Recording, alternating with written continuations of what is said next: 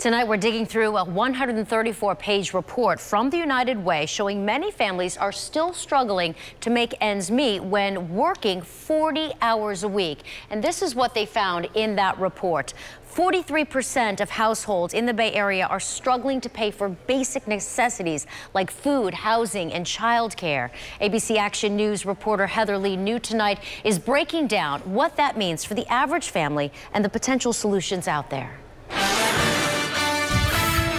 Ebony Weddle is always on the move, working a full-time job and taking care of 2 kids. Oh, it's definitely paycheck to paycheck for me, yes. She's called Sweetwater Villas home for the last year, applying months ahead to get a spot in one of the newest affordable housing complexes in Tampa. I watched it get built, so I was like one of the first to get on the waiting list. Because she's above the poverty line, she doesn't get any other benefits, and a good chunk of her paycheck goes to daycare. Once that happens, you're right back to square one. And according to a new report by the United Way, 43% of working families in the Bay Area are in the same boat, struggling to pay for basic needs. That number grew nearly 8% between 2010 and 2016. For a family of 4, you have to make at least $20 an hour to meet those basic needs. But in Florida, 67% of jobs pay less than that. Suzanne McCormick, the CEO for the United Way Suncoast, says the cost of those needs is outpacing wage growth. While they're working hard, many of them working multiple jobs,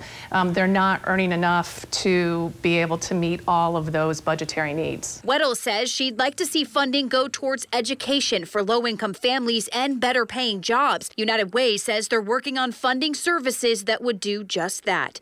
Heather Lee, ABC Action News. And we posted the full report and resources. If your family is struggling, just head to our website, abcactionnews.com, or our free mobile app.